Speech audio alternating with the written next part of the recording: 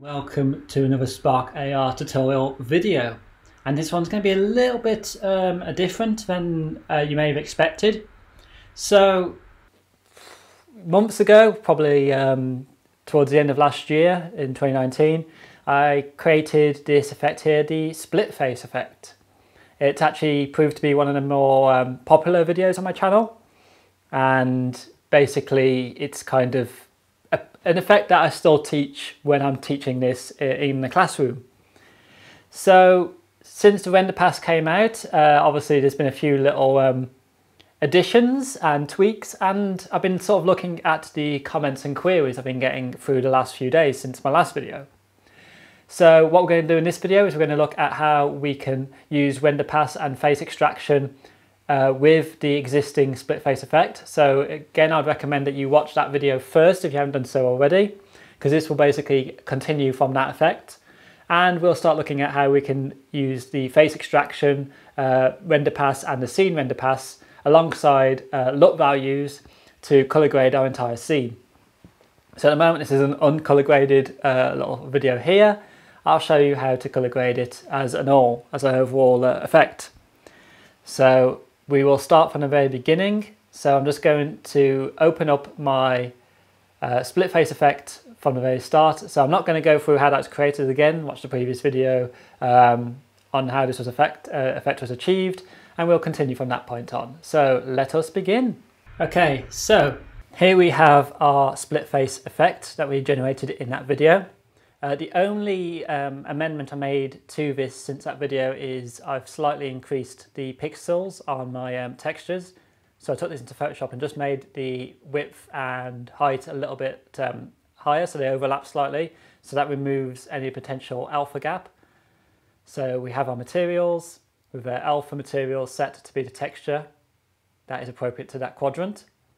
And again, that's explained in that video. So what we're going to do now is we're going to go to our camera. We're going to go to texture extraction, and we're going to drag our camera texture into our patch editor. So we're going to need to capture everything that's within our scene, everything that's within our camera feed, everything that's happening live. So we're going to need our camera texture, and we're going to need to add our face extraction render pass.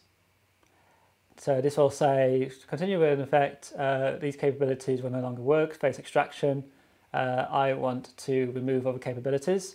So if we're using our face extraction render pass, face extraction as a material will no longer work.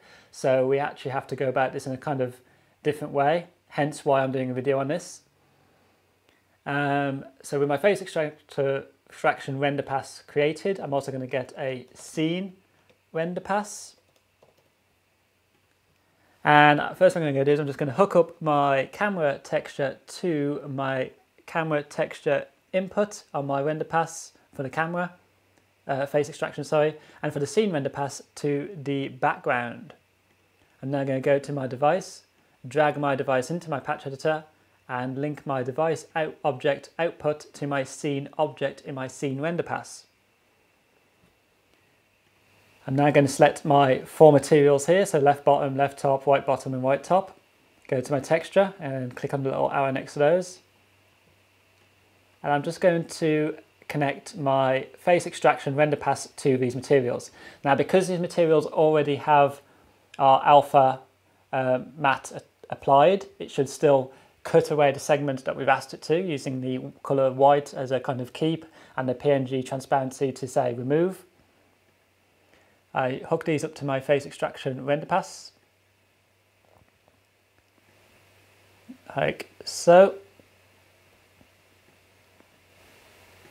And at the moment, if you look at our little preview window here, you can see we've got this checkerboard, which means there's still got no data being fed through fully yet. So I've got to go to my device, go to my render output and click on the little arrow next to render pass and hook this up to my scene render pass, like so. So we should have it looking like this at the moment. Now you'll still see we've got no material applied to those quadrants. They're actually invisible at the moment. That's because we need to tell it what face to track. So we're going to go to tracked face, and I'm going to use my face tracker. So if we had two characters or two people, we could actually face swap using this tracked object to extract the opposite person's face, for example. I'm not going to apply a background to this, although if I wanted to create a segmentation or just have the face on show, I could do so using this method. And at the moment we have basically recreated that split face effect just using render passes now. Now this is where we're going to go a little bit further and sort of start to look at LUT with render passes. So what we need to do in order to apply a LUT to our render passes, we need to take our live feed and essentially combine that with our LUT value table essentially. So the easiest way of doing that is actually to go to this GitHub page here, which I'll link in the description down below, which has a fantastic repository of patches created by this wonderful gentleman here, and alongside a little guide on how to set it all up and some LUT examples. So you'll need to download this first. Once this is downloaded, I simply drag this into my effects here. So I'm actually just going to need to download that quickly. Download. There we go. And I'm just going to drag this into my project. So I've got this fast color LUT patch. Drag this into my patch editor.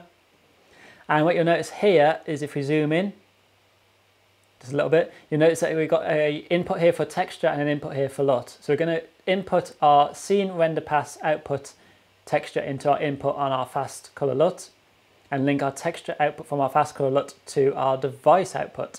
So this will cause us an error because there's missing texture at the moment. So we don't need to worry about that too much at the moment. This is where I'm now going to source a LUT value. So in this case, I'm going to use this inverted blue one here and drag this into my project. I'm going to then drag this material onto my patch editor and hook this up as my LUT input on my fast color LUT. So what this does, this will combine our camera feed with our LUT value. So everything that's captured within that camera feed is now being combined with our LUT value and then outputted to our device's screen. So it's basically flattening everything that we've seen onto the device's full window. It does get a little bit more complex if you want to apply this to individual materials, and I'm still trying to find a sort of solution that is sort of works in most cases without too many idiosyncrasies going on. But basically, if I didn't like that LUT table, I could always just hook up a different one. So I could swap this out like so. And as you see, because we've got this LUT being combined with our camera feed, it's applying that to all of our materials. So the way we used to have to work with LUT values is we used to have to apply each material had to be then linked up to our LUT table independently. By using this scene render pass as our combiner, or essentially our snapshot, it allows us to now take everything that's in our scene, our emitters, our 3D objects, our textures, our materials, everything that we've got, and apply the same color grading to it in one go. And like I said, if you want to apply this to individual materials, there's a slightly different process we need to follow, which we'll look at in a future video once we have a solution that I feel is suitable and as memory efficient as possible. So thank you for watching. This by the way, this example here will be included in the face split Gumroad package as of this video being made live. So if you haven't already got that available or you've already purchased it, you'll now be able to download this Renderpass version for free if you've already purchased it, or at no additional cost if you haven't. And again, that'll be down in the description box below. So remember to like, comment and subscribe, and I'll see you again soon. Goodbye.